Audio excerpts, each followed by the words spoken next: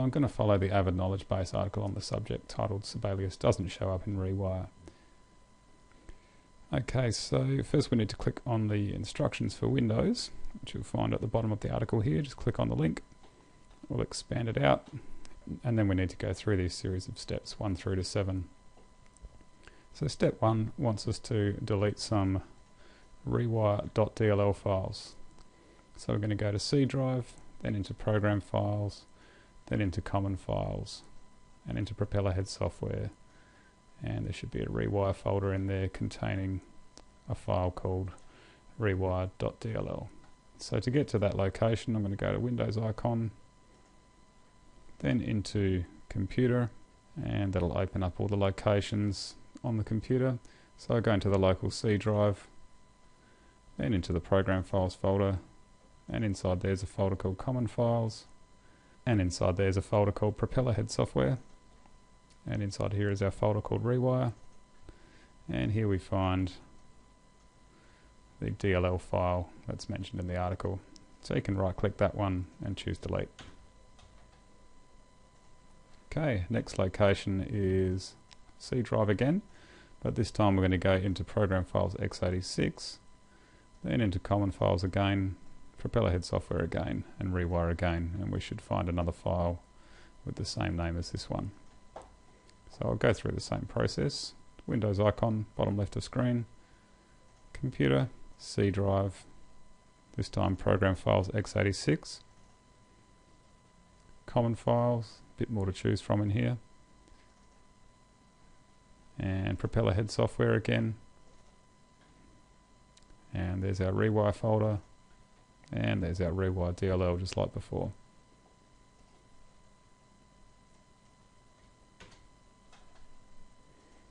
And just before I go any further, I'll go back to Computer and just mention that if you don't see the Program Files x86 folder and only see a folder called Program Files on your computer, don't worry, it just means you're running 32-bit Windows instead of 64-bit. Okay, so moving on to step number 2. So now we want to access the app data folder, which is hidden by default under Windows, and it's showing us a little trick for accessing this via the Start button.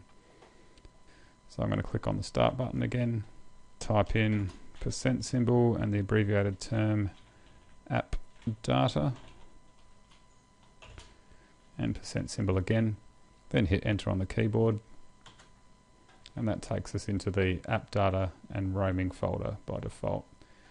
The article wants us to navigate first of all to the Avid folder and Sibelius 7 folder. So here we are in roaming, there's an Avid folder in here, and there's a Sibelius 7 folder inside. So here we are at this point, and it wants us to delete a folder called Plogue Engine. So let's have a look in here. So here it is. So we just right click that folder and choose delete. Sibelius will recreate that when it restarts. Okay, and still at step number 2, in the Avid folder, we also want to delete the contents of a folder called Common, as it instructs us to do here. So if I go back to app data again,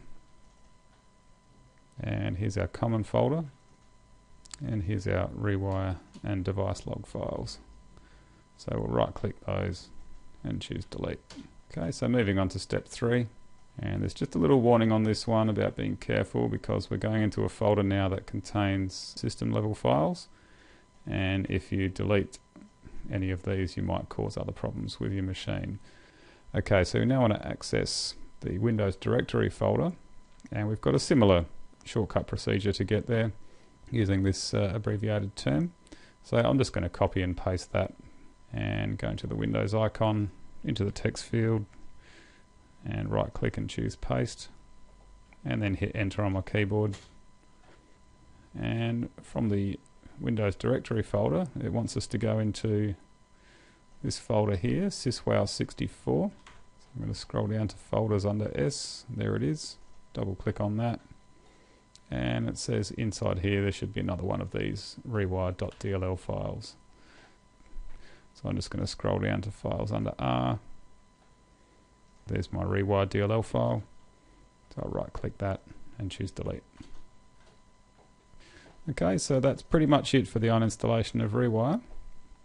And when it comes to the new version of ReWire that Sibelius 7.1.3 uses, the 7.1.3 installer actually puts that version of ReWire on your machine by default when it installs. So now that we've gotten rid of everything, to get ReWire 1.8.2 install, which is the new version, you need to reinstall Sibelius 7.1.3.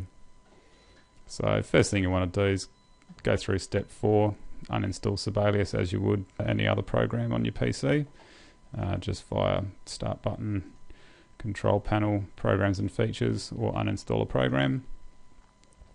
And then empty the trash when that's done, so you get rid of all those ReWire files and anything that's been deleted from the uninstallation. And then reinstall Sibelius 7.1.3. I recommend downloading the full installer from here and installing from that, as that's generally the easiest way to run an installation rather than using the DVD drive.